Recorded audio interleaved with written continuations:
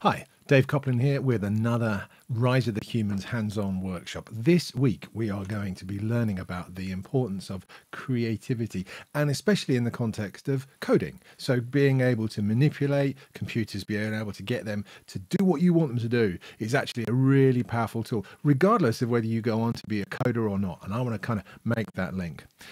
In order to do this week's workshop, you're going to need a little bit of equipment. You're going to need one of these beautiful little things. This is a BBC microbit or just a plain old microbit. You're going to need an internet connected computer because you're going to need that to program the microbit. You're going to need one of these guys, and I'm going to tell you where you can get one of them a bit later on. They're going to cost you about 15 quid, but oh my God, it is so worth it. These guys, as we'll hear later, are kind of like the chocolate hobnob of computing. They are, once you've started to mess around with them, you just can't stop. And you're going to need about half an hour. This is just a really easy introduction to the microbit. But more importantly, I want to show you how easy it is to get into them so that you can then start to use them to start to do amazing things in your own projects. Now, this all starts with a conversation about the skills that are going to be important for all of us, but especially our kids in the future. And part of the challenge that we have is that we typically, when we think about education and we think about skills, we think about the tools that are available to us today. And that's the things that we think that we should teach our kids about. It's the things that we think will be important. But the problem with the tools of today is really quite often they're not the tools of tomorrow. And let me give you an example. I'll give you an example from my personal life. If I tell you that my grandparents, they went to school in London and the northwest of England, then actually my grandparents in the northwest of England, their schools didn't have electricity. Can you imagine that? No electricity at school. My mum and dad, they went to school, and when they went to school, there were no computers. This is actually the first computer that I got to use at school. It was a Commodore PET, actually. It was the beginning of my whole journey, which is lovely. Then I went to school. I went to university in a world where there was no World Wide Web. There was an internet of sorts, but not like you have it today. And there was certainly no web browser. But the story continues, right? Because my son, he goes to school today in a world without quantum computers. But can you imagine if all we ever do is teach the kids about the tools that are available today? How do we help them prepare for the world that they will actually inherit rather than just preparing for the world that we're used to? And that's part of our challenge. And I think in the context of the Rise of the Humans, when it comes to being ready for the future, I think it's actually pretty straightforward. I just think there are three really, really important human skills that are going to be important for all of us, but especially our kids, if they're going to be successful in the future. The first skill is creativity. Creativity is one of the most powerful forces we have as humans, and we're going to need lots of creative people. And I mean creativity in its broadest sense. So not just traditional forms of creativity, and as important as things like music and art are just absolutely great.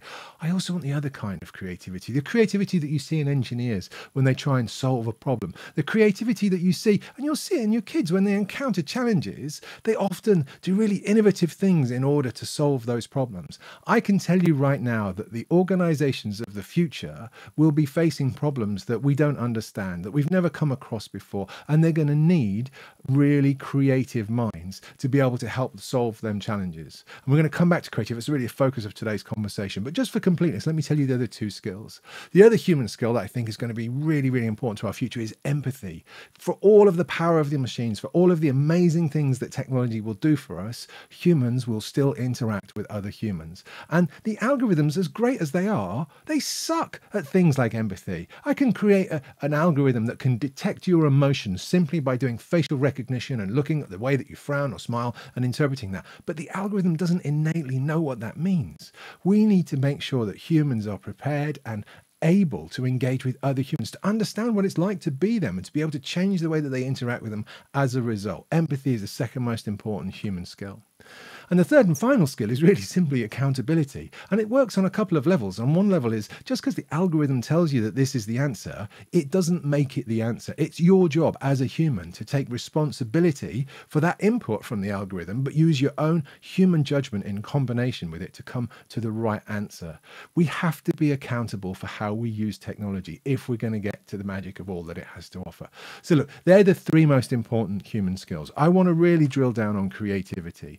And creativity creativity is so important to us, to where we're going. But the problem with creativity is we don't always connect it in the right way to this world, to the world of computing.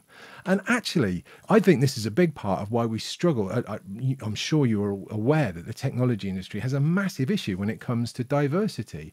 And I don't think we encourage the right kind of people to always enjoy or explore a career in technology. And I think primarily it's because we scare them off. We present this world of computer science and coding. And don't get me wrong, coders, I know that coding is brilliant. And I know that actually the best coders in the world are probably some of the most creative people in the world.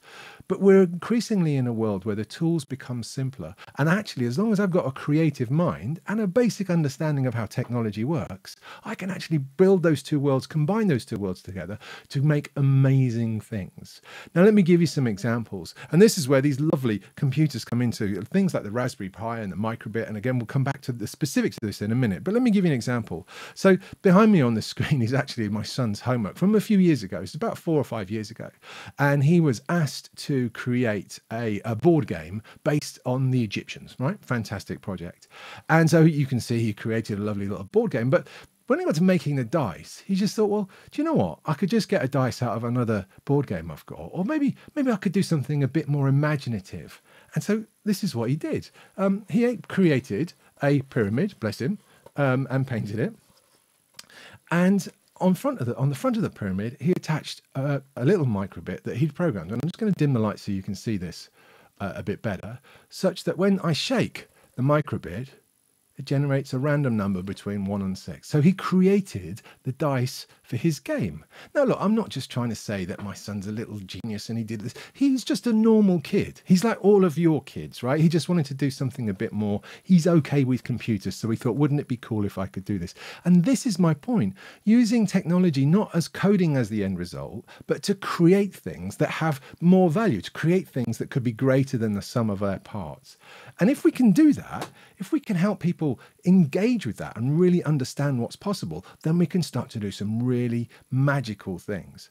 I also think when you address coding in terms of what you could make with it, and certainly what you could make in the physical world, that's the point at which we can encourage a broader spectrum of people into the industry. One of my proudest moments was actually working with a school and a team of people on the Rocket Car Challenge. And Jazz, if you're out there, thank you so much for this initiative. And basically it was, could we get kids to make a rocket car out of a foam block, some standard wheels? What we'll do is we'll stick one of these devices into the heart of the vehicle, and we'll use that at the accelerometer to measure its speed. Now, as far as the adults were concerned, the kids are learning about computer science and physics and design and engineering, all those great things. But the kids didn't perceive that they were learning those things. To the kids, they're building a rocket car. That's the excitement for them. They are engaged with the outcome of what they do. This is the magic. This is the answer for what we have to do. So I've made my pitch. I've tried to help you understand the power, and let me introduce you to the star performer in all of this. And it is this wonderful little computer. This is an initiative from the BBC, I think in 2017. For those of you of a certain age, you'll remember the BBC Micro. It was kind of my era of computing when I was at school. And it was an initiative from the BBC in the UK to create an affordable computer that people could have at home so their kids could learn to code. And, you know, I actually didn't have one, but many of my mates did. And we spent a lot of time in front of those guys. These were the days where if you wanted to play a game, you didn't go to an app store and download it. You bought a magazine, and in the magazine would be about 3 pages of code that you would sit and type in, code line by line. And if you were lucky, if you were really, really lucky, you would get your code right. And there you go, you would play your game. And then when your mum and dad came in because they wanted to watch the TV, you would turn the computer off. And if you wanted to play that game again, you would have to do it all again. Kids today, you don't know how lucky you are. So the microbit, let's have a look at this. So it's a tiny little device, really fantastic, has a USB port. More importantly, it's got a couple of buttons and a little 6x6 LED matrix that we can light up.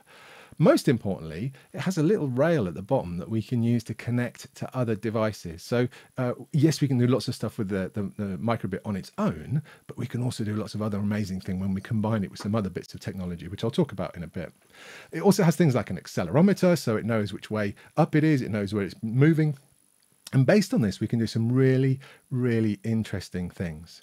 So before we get a bit deeper into the demo, I just wanted to show you where you could get your microbit from. Look, there are lots of places where you can buy microbits from. I'm going to pick on two in particular because they're my favourites, and they've been good to me all over the years in getting kit. I have no commission with them, no commercial relationship with them. I'm just a fan of what they do.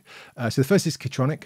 Kitronic do lots of microbit stuff. The thing I also wanted to point out, when you're buying a microbit, just be mindful that there's a number of different kits that you can buy. You can buy the board on its own, and that's okay, and obviously a little bit cheaper. But in order to do the projects that we're going to talk about, and in order for you to have the most fun, you really want to go for this starter kit, because not only does it include the board, but it also gives you a battery pack and a micro USB cable. The battery pack, probably more than anything, is most important because it means that you can use the microbit in a portable sense once you've programmed it. And then if I pick on my other favorite organization, and we're going to be talking a lot more about Pimoroni when it comes to the Raspberry Pi stuff, but Pimoroni not only sell the boards, they also sell just all of these different kits that you can do. You can add to your microbit to basically give it greater capability more quickly. So over the months ahead, weeks and months ahead, we will come back to those. But the best place for us to really get started with our microbit journey is here. It's a website called makecode.microbit.org, and it is in joint development with Microsoft. What the organizations are trying to do is to show kids how accessible coding can be. And they've created a series of walkthroughs, tutorials, and a really straightforward coding environment for you to use to be able to program them. And it's kind of, let's take a look at the programming environment, because there's a good conversation here. Your kids will already be used to this kind of environment. It's likely if your kids have done computer science at school, and when I say kids, I'm talking about probably from the age of 8 to 12. They will have used a programming environment called Scratch, which is very sort of like this drag and drop. And the important thing about this actually is there's I was going to say it's a new development. It's not a new development at all, but there's a growing trend in the software world of this thing called low code.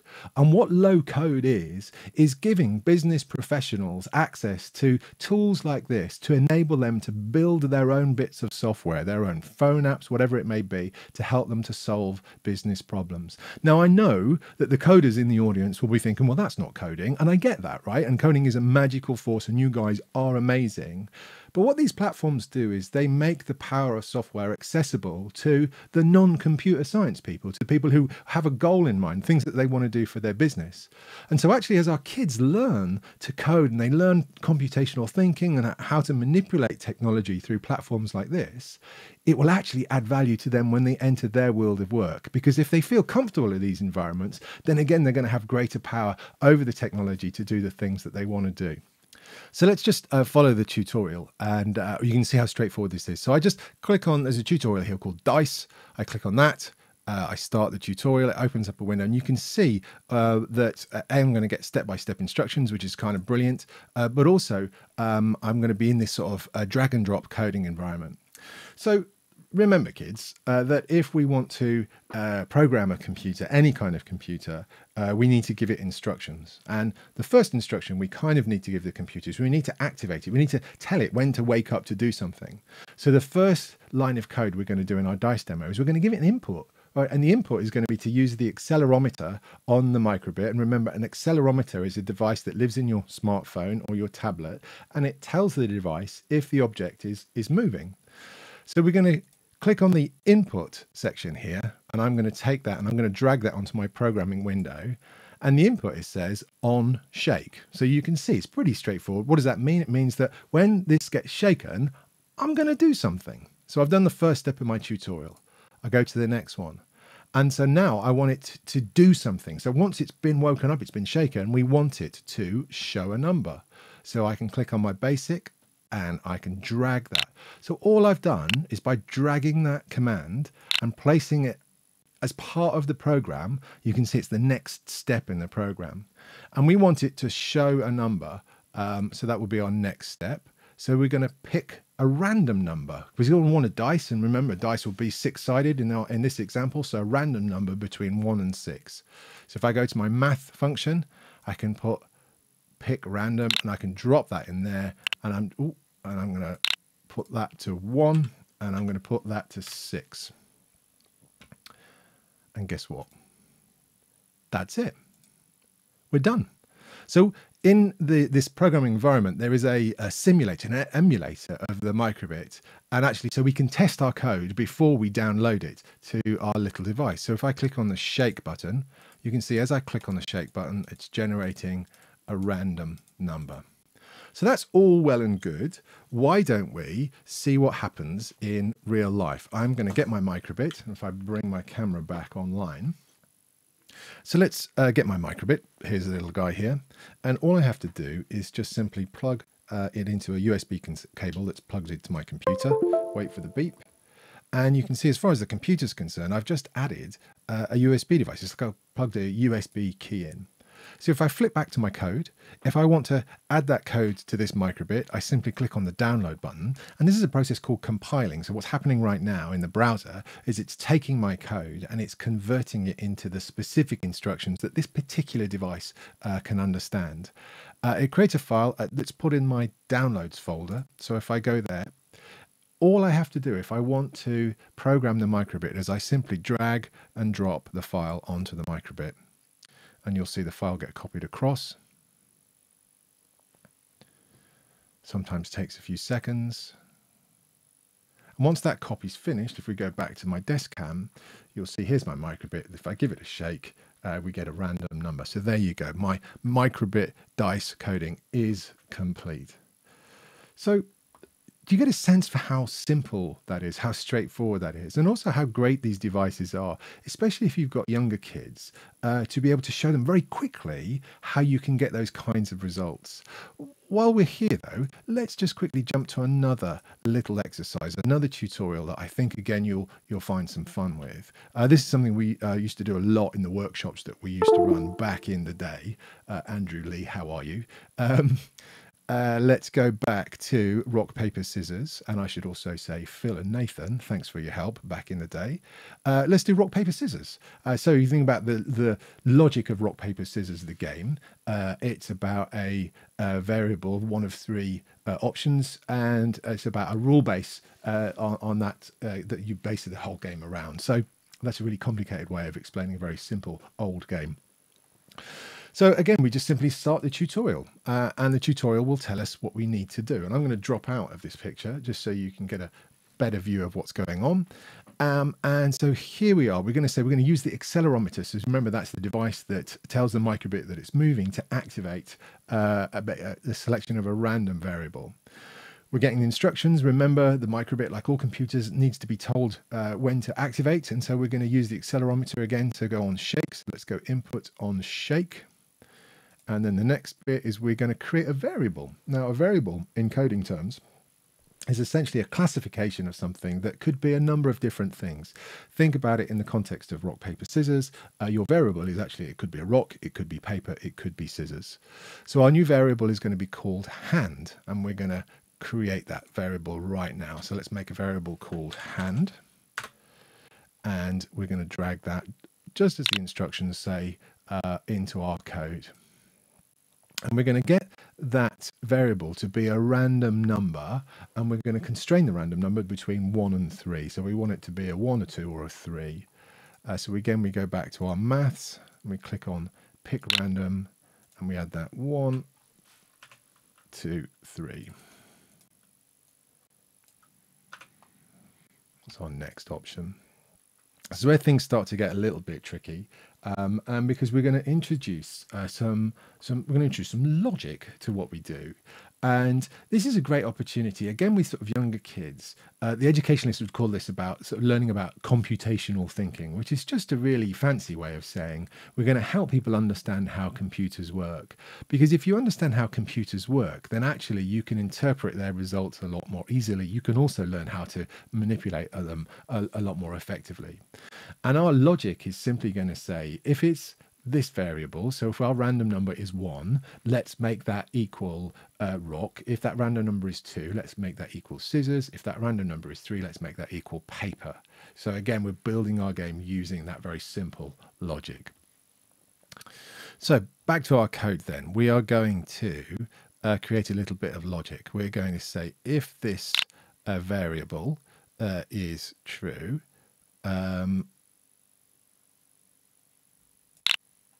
So if our hand variable is equal to 1, so remember we've got a random number between 1 and 3, then we're going to show some LEDs, and we're going to set 1 to paper. So all I'm doing here is, you can imagine what the show LED command does. This is my 6x6 LED matrix on the microbit, and I'm just going to get it to show that. So that's this bit of code. So if we click on the shake simulator on the code, if we do it enough times, so bear in mind we're getting random numbers from 1 and 3, it will draw the paper. So you can see it's created the diagram that I've drawn on the LEDs.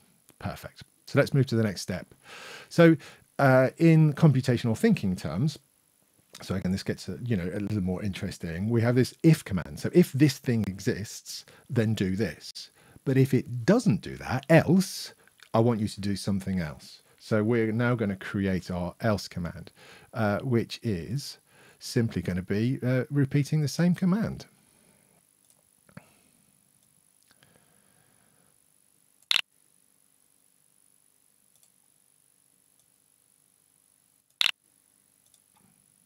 So if hand is equal to 2, I've got to stop moving that. Let's bring that up a bit. And I've jumped ahead. We're going to make a picture of scissors. So 2 is going to be scissors. So again, show LEDs, and let's draw our little scissors. There we go. So let's just advance that. So we're going to add our final else command. So remember, there's 3 variables. Oh, wrong spot. We're going to put that there. And we're going to get our logic. Yeah, so we've got 3 variables. So clearly we want to make sure that we've got all bases covered. And obviously this time it's 3. And we are going to create our rock. And confusingly, the tutorial has flipped those around, but let's go and draw our rock. And there's our little rock.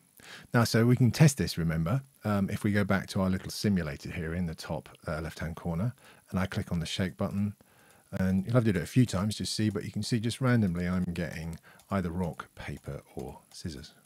Fantastic. And that is it. So all we have to do now, and let's go back to our desk cam, is let's download that to our microbit. So remember how simple it is. All I do, I plug in the device, I flip back to my code, and I click on download, and it compiles the code to a file, which I can drag and drop onto my microbit. Now remember that the microbit can only actually operate 1 line of code, so this will replace our dice program and put the new rock, paper, scissors program on instead. Go back to our desk cam and let's see how we've been able to do it. I'll give it a shake. Excellent. So scissors. So we're going to do this at 1, 2, 3. Oh yes, left hand wins. See, this is how much fun you can have on your own. Imagine how much fun you could have if you do this with other people. So that's it. That's all I really wanted to show you today, was just how simple and accessible coding can be. But again, not for the sake of just coding, for the sake of what you can build. And the thing I'd love you to take away from this is to think about, given that this is so straightforward and so much fun, what else could I do? What are the other projects that we could do together, with your kids, or maybe just yourselves, that you could start to integrate this kind of capability into? If you were to bring a little bit of the 21st century technology into any of the things that you do, what could you do? And over the coming weeks and months, that's really my goal here, is to show you how you can do that and how much fun you can have, and how it doesn't have to be, you don't have to be techies, you don't have to be a geek like me in order to have that sort of fun. So thank you so much for joining me for this workshop. I hope you'll come back for more. Don't forget, there's also the weekly live stream where every Wednesday, 6 o'clock British summertime. Hope to see you there. Let me know what you thought. Let me know your feedback. And of course, if you get a chance, we would love your subscription too. Thanks for joining, and we'll see you next time.